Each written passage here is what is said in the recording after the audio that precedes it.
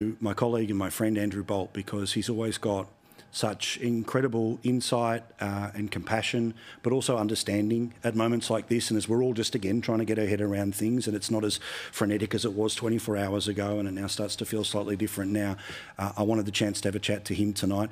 I'm sorry these are the circumstances under which we chat, my dear friend, but what an incredible thing for all of us to watch and now deal with. I know, it's the waste, the senselessness of it. I mean, we're all trying to think of a way to rationalise it, to come up with, if only we do this, we can be safe going to a supermarket, or a shopping mall. But seriously, it's one of those, I think this is one of the reasons so many people are thinking, oh, Islamic terrorism, that will explain it. Or then later these crazies on the internet say, oh no, it's a Jewish guy, Benjamin Cohen, what done it? It's just obscene stuff, fighting this proxy war on this tragedy, when in fact now we know it was a schizophrenic man, Joel Cauchi from Queensland. How are you going to defend yourself from that? How would you predict, I should go to, that shop and not this shop, or I should not shop on a Saturday? There's nothing. It was just so random. And you actually saw, how random it was in the choice of victims, apart from one thing, that so many were women. But I mean, you had the daughter of a multimillionaire as one of the victims, John Singleton's daughter. My sympathies go out to the family. But also a Pakistani refugee who was acting as a security guard, also dead. I mean, it's just so random, which in a way makes it so perplexing, doesn't it? But I will say, even though it's too easy, we don't know enough. We simply don't know enough to say, look, one lesson from this is this, right? We just don't know. But it raises something. We are told Joel Cauchi was schizophrenic, offers medication, because sometimes, it can suppress the libido. People are doing really well. They think, I don't need the medication anymore. So often that doesn't turn out to be true. And he also took ice. Now, again, we do not know to what extent some of that was contributing factors here. Maybe he went back on his meds. I don't know. But just speaking in general, do we need some form of obligation for people who are diagnosed schizophrenic to keep taking their meds? I know it's an imposition on the human rights, unless they get medical permission to go off, right? Maybe if they've... Or maybe it's time we stopped this trend to treat drugs like ice as a health issue.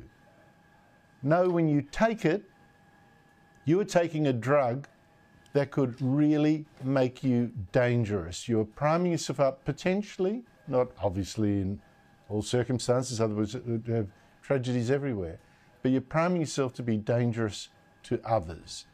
And I think this should really be treated as a hard-out crime and not a health issue.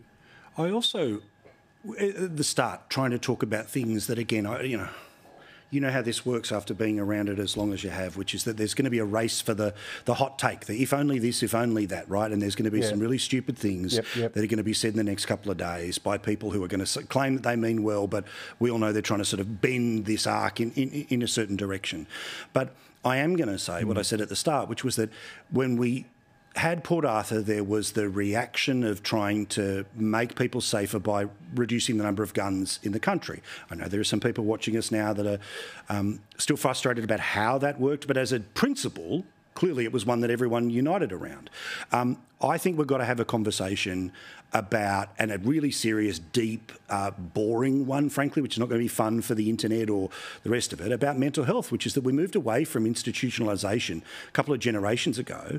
And I keep thinking about the family in Toowoomba. If they knew that their son was in a world of pain or potential, could become violent to somebody else, they should have a power to be able to try to take that person off the streets. Look, I tend to agree. Again, I'll make the caveat, we simply do not know enough, right? And it's the temptation always, exactly as you just said, to reach for the lesson from this is bang, and then we're going to be safer. And I guess we need that security blanket. But just again, speaking generally, now in this case, we were told, this man was known to police.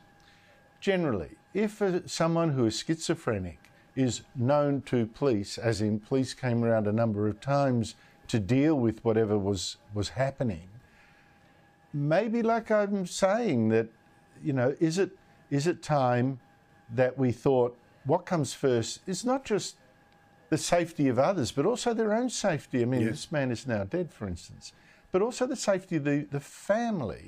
You say, the family should have the power. Sometimes you're talking about people who love their children dearly and do not want to call the police on them for one reason or another, to keep a bond. But if the police have been there a number of times, what is our proper response there? And again, you're thinking, we're getting so many instances, it seems, I haven't seen the stats, someone will probably correct me, but it seems to me more people troubled by current or past drug use than 50 years ago for sure. And very troubled, right?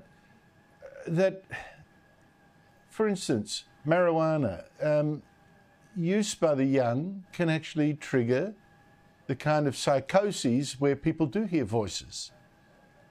And if you've got an underlying condition of, schizophrenia, it can actually make that worse. Opens the door to a way. And then if you take meth, exactly. If you take methamphetamines, then you've got you could have a real problem. And I wonder whether we should stop treating this as, the ultimate individual expression, it's just personal choice. And if we find someone that's got, doing some of this, it's a health issue, don't make it a criminal issue. Like I say, we make it a criminal issue if you drive too fast in a car. Because, it might be a safe driver, you might be a Formula One driver, and you can handle a car at 140k in a 60 zone. But you're a menace to others, and that's a crime. Maybe we should look a little more severely at that. I don't know. Thank you for the chat tonight, mate. No doubt you will remonstrate and have plenty more to say tomorrow, 7 o'clock in your normal time slot. But thanks for the chat tonight, mate. Appreciate it. Pleasure.